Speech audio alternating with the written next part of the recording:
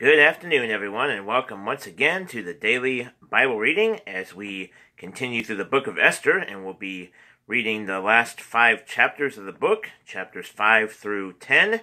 So I'd like to welcome you, as always, in the name of our Lord and Savior, Jesus Christ, who is the Lamb of God, which taketh away the sin of the world. So let us go ahead, and if you have your Bible handy, please turn along with me to chapter 5, and we will continue through the book of Esther. And so we are on chapter 5, so a little review of what has happened so far is that King Ahasuerus has called Queen Vashti out, and she refused to come out, and so then he was wroth with her, and then he took her and put her away and kicked her out of the palace, so to speak, because she was being rebellious. And so instead of submitting and obeying him, and so we read about that and how that would cause all the other women in the land to want to disobey their husbands and stuff. And then he looked for a virgin maiden to be his new queen, and he found Esther, who was a Jewish woman, and then Mordecai was coming in to check in on her, and then Haman came in and was King Ahasuerus' right-hand man, and so he didn't like Mordecai, so he was wanting to kill him and the rest of the Jews, and so then he sent a letter to Esther and told her that she would not escape if she thought that she was going to be safe in the king's palace, that she was wrong, and so then now she's going to go to the king and ask for him to be merciful, and so we'll see what happens with that. Amen. Alright, so chapter 5 and verse 1 says, "Now it came to pass on the 3rd day that Esther put on her royal apparel and stood in the inner court of the king's house, over against the king's house, and the king sat upon his royal throne in the royal house, over against the gate of the house. And it was so, when the king saw Esther the queen standing in the court, that she obtained favor in his sight. And the king held out to Esther the golden scepter that was in his hand." Amen. Praise the Lord. "So Esther drew near and touched the top of the scepter. Then said the king unto her, What wilt thou, Queen Esther? And what is thy request? It shall be even given thee in the half of the kingdom.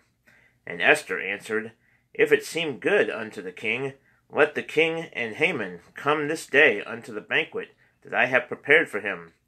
Then the king said, Cause Haman to make haste, that he may do as Esther hath said.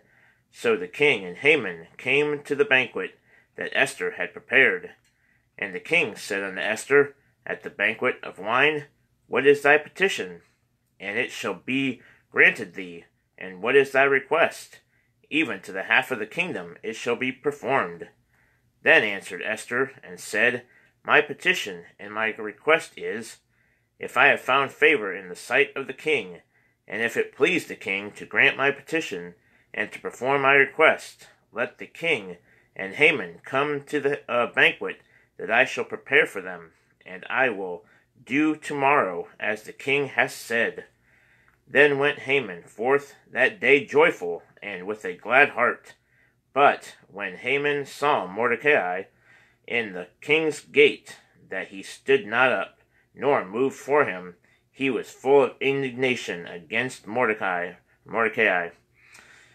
Nevertheless, Haman refrained himself, and when he came home, he sent and called for his friends, and Zeresh his wife. And Haman told them of the glory of his riches, and the multitude of his children, and all the things wherein the king had promoted him, and how he had advanced him above the princes and servants of the king.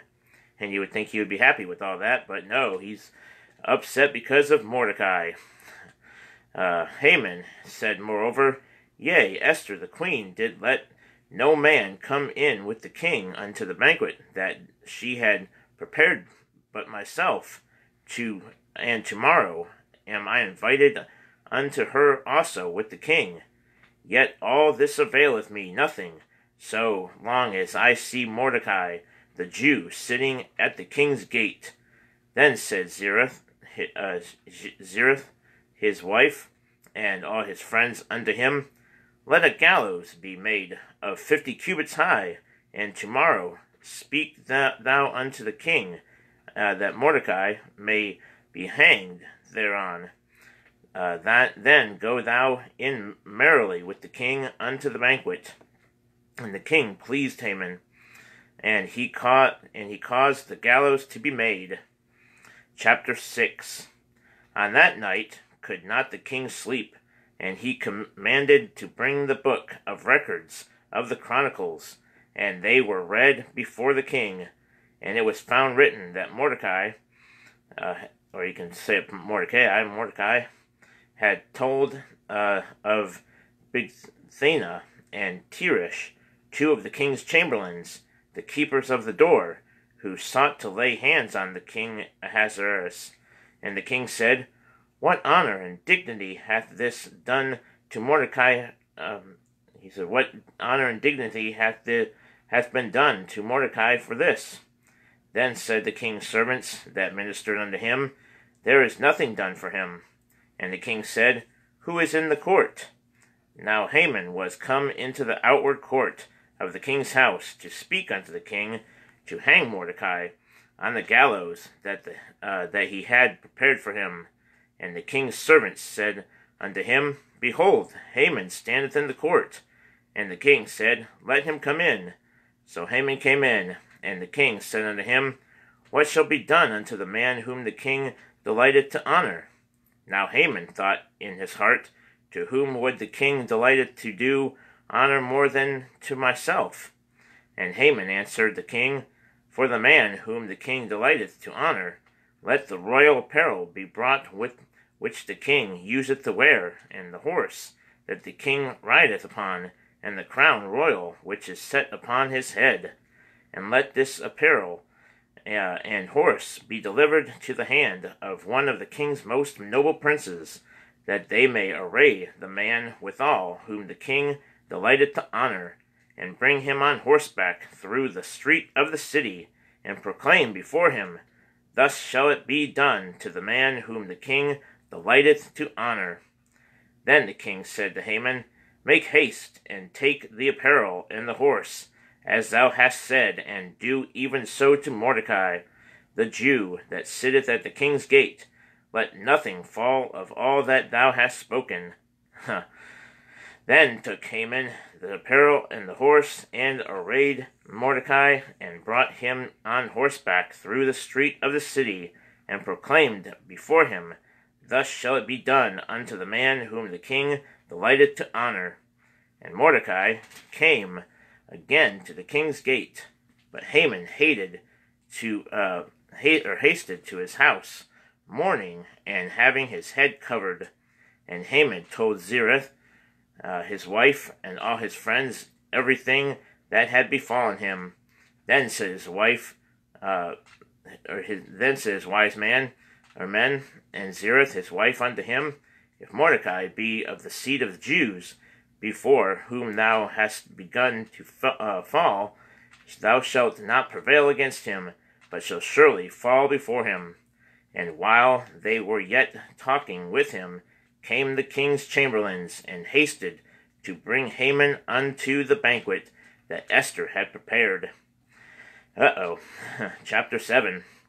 So the king and Haman came to the banquet with Esther the queen. And the king said again unto Esther on the second day at the banquet of wine, What is that thy petition, Queen Esther? And it shall be granted thee. And what is thy request? And it shall be performed, even to the half of the kingdom. Then Esther the queen answered and said, If I have found favor in thy sight, O king, and if it please the king, let my life be given me at my petition, and my people at my request. For we are sold, I and my people, to be destroyed, to be slain, and to perish. But if we had been sold for bondmen and bondwomen, I had held my tongue, although the enemy could not countervail the king's damage. Then the king Ahasuerus answered and said unto Esther the queen, Who is he, and where is he that durst presume in his heart to do so? And Esther said, The adversary and enemy is this wicked Haman. Then Haman was afraid before the king and the queen. And the king, arising from the banquet of wine in his wrath, went into the palace garden. And Haman stood up to make request for his life to Esther the queen, for he saw that there was evil determined against him by the king. Then the king returned out of the palace garden into the place of the banquet of wine, and Haman was fallen upon the bed whereon Esther was. Then said the king, Will he force the queen also before me in the house? As the word went out of the king's mouth, they covered Haman's face. And Harbona, one of the chamberlains, said before the king, Behold also the gallows 50 cubits high, which Haman had made for Mordecai, who had spoken good for the king, standeth in the house of Haman. Then the king said, Hang him thereon. So they hanged Haman on the gallows that he had prepared for Mordecai. Then was the king's wrath pacified. Chapter 8. On that day did the king Ahasuerus give the house of Haman, the Jews' enemy, unto Esther the queen. And Mordecai came before the king, for Esther had told what he was unto her. And the king took of his ring, which he had taken from Haman, and gave it unto Mordecai. And Esther set Mordecai over the house of Haman. And Esther spake yet again before the king, and fell down at his feet, and besought him with tears to put away the mischief of Haman and the Agagite, and his device that he had devised against the Jews. Then the king held out the golden scepter toward Esther. So Esther arose and stood before the king. And he said, If it please the king, and if I have found favor in his sight, and the thing seem right before the king, and I will be pleasing in his eyes, let it be written to reverse the letters devised by Haman, the son of Hammedatha the Agagite, which he wrote to destroy the Jews, which are in all the king's provinces. For how can I endure to see the evil that shall come unto my people? Or how can I endure to see the destruction of my kindred? Then the king Ahasuerus said unto Esther the queen, and to Mordecai the Jew, Behold, I have given Esther the house of Haman, and him they have hanged upon the gallows, because he laid his hand upon the Jews. Write ye also for the Jews, as it liketh you, in the king's name, and seal it with the king's ring. For the writing which is written in the king's name, and sealed with the king's ring, may no man reverse.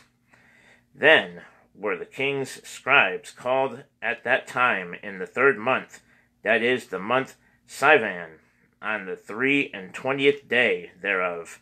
And it was written according to all that Mordecai commanded unto the Jews, and to the lieutenants, and the deputies, and rulers of the provinces which are from India unto Ethiopia, 127 provinces, unto every province according to the writing thereof, and unto every people after their language, and to the Jews according to their writing, and according to their language.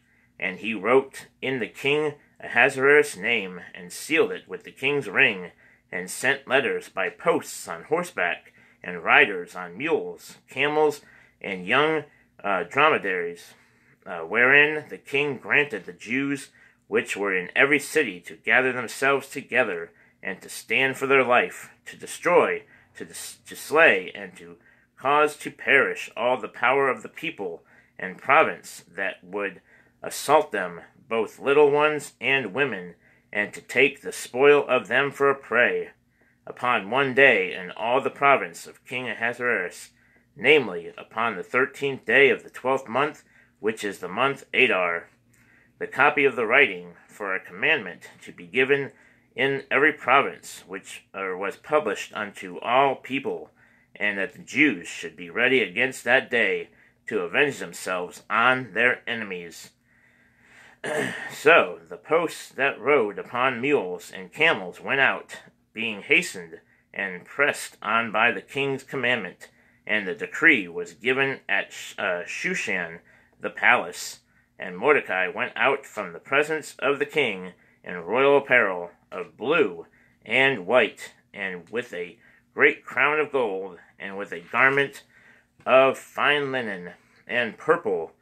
And the city of Shushan rejoiced and was glad. The Jews had light and gladness and joy and honor. Amen.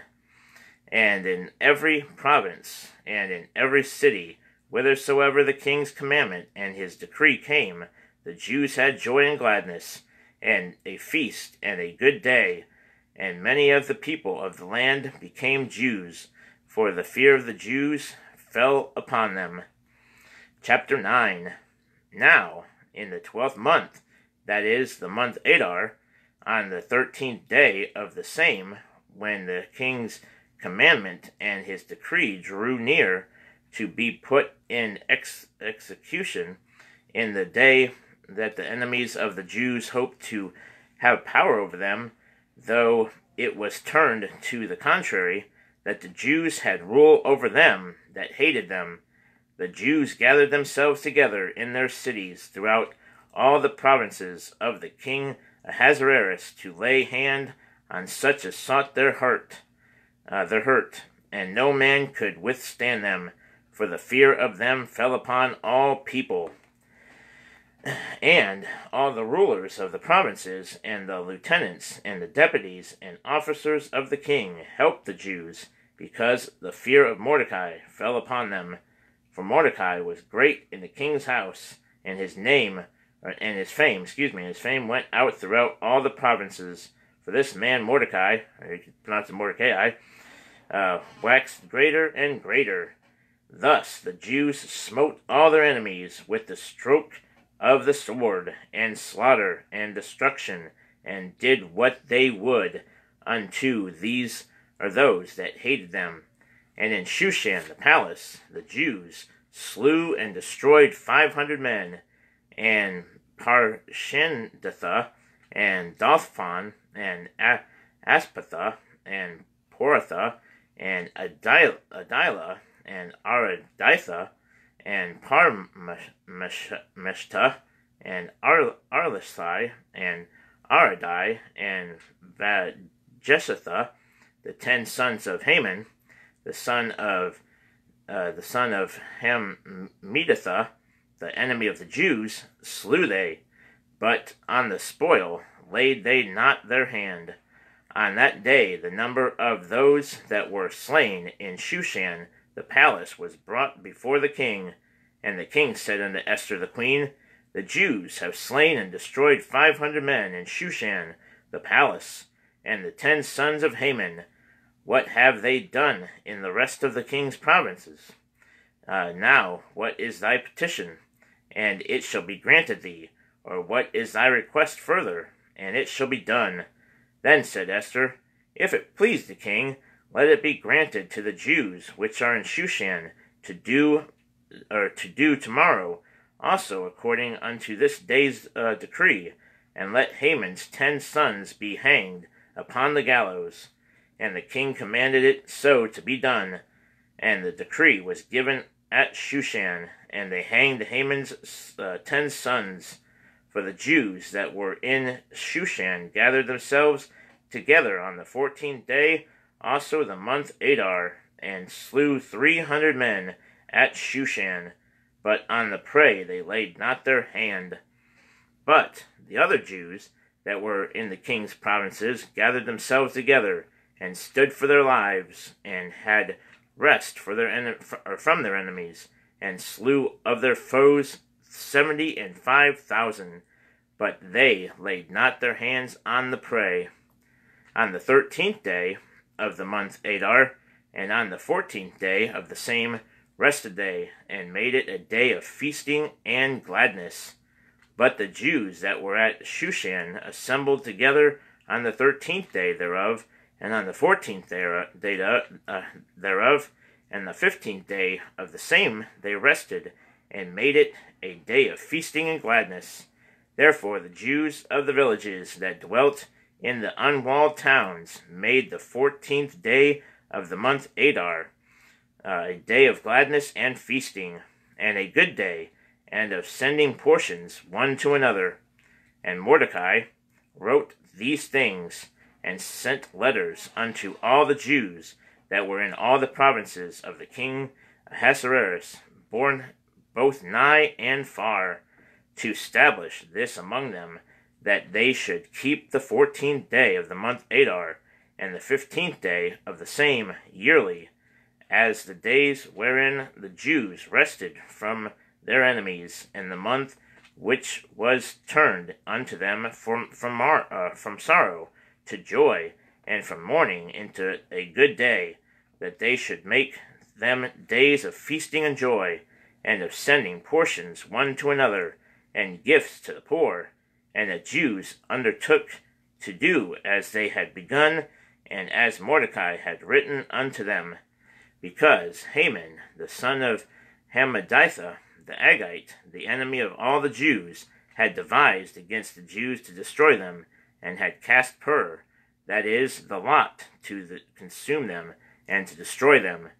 But when Esther came before the king, he commanded by letters that his wicked device, which he devised against the Jews, should return upon his own head, and that he and his sons should be hanged on the gallows. Wherefore they called these days Purim, after the name of Hur. Therefore, for all the words of this letter, and of that which they had seen concerning this matter, and which had come unto them, the Jews ordained and took upon them, and upon their seed, and upon all such as joined themselves unto them, so as it should not fall, or that fail. Let me see. That should not fail, that they would keep these 2 days according to their writing, and according to their appointed time every year, and that these days should be remembered and kept throughout every generation, every family, every province, and every city, and that these days of Purim should not fail from among the Jews, nor the memorial of them perish from their seed. Then Esther the queen, the daughter of Abihail, and Mordecai the Jew, wrote with all authority to confirm this second letter of Purim, and he sent the letters unto all the Jews, to the 127 provinces of the kingdom of Ahasuerus, with words of peace and truth, to confirm these days of Purim in their times appointed, according as Mordecai the Jew and Esther the queen had enjoined them, and as they had decreed for themselves and for their seed the matters of the fastings and their cry. And the decree of Esther confirmed these matters of Purim, and it was written in the book. Chapter 10. And the king Ahasuerus laid a tribute upon the land, and upon the isles of the sea, and all the acts of his power, and of his might, and the declaration of the greatness of Mordecai, whereunto the king advanced him. Are they not written in the book of the chronicles of the kings of Media and Persia? For Mordecai the Jew was next unto King Ahasuerus, and great among the Jews, and accepted of the multitude of his brethren, seeking the wealth of his people, and speaking peace to all his seed. Amen. And that, my friend, is the end of the book of Esther. So, praise the Lord. And tomorrow, we will be starting in the book of Job for the first day of June. So we're reading Job chapters 1 through 4. And this is the oldest book in the Bible. Amen. So we will be starting in Job chapters 1 through 4 tomorrow. So, as always, I want to thank you for watching, and may the Lord richly bless you until tomorrow when we'll be back for the daily devotional and then the Bible reading in the afternoon. So, hope you'll join me again for that. Amen. And we're going to try to do something new for the daily devotional. Instead of reading Proverbs next month, we're going to try to read a couple different books, starting the book of Hosea, and we'll do that with the devotional time. So we'll do the book of Hosea, and then pick another book after that's done. So I'm not sure which book we'll do after that, but we'll start in Hosea and then read those chapters from that book, and then pick another book as soon as we're done with that one. Amen. So we'll try to do a few different books in the Bible, maybe a couple from the Old Testament and a couple from the New Testament. Amen. So that'll be part of the Baptist Bread devotional time. So we'll do the scripture song, and then the devotional reading, and then dive into the book of Hosea, and then we'll read that for, I can't remember how many chapters are in Hosea, so let me go see here really quick. Hosea, and we'll see here, there are, let's see, so 14 chapters, so we'll read, maybe we'll do one each day, read a chapter or 2 chapters each day, all the way up to the 14th chapter, and then after that we'll pick another book. Amen. Alright, well, until next time, may the Lord richly bless you again, and remember, Jesus saves, so must believe on Him if you want to have eternal life, and, and go be with Him in heavenly places. Amen. Alright, well, till tomorrow. See y'all next time. Thanks for watching. Bye-bye for now.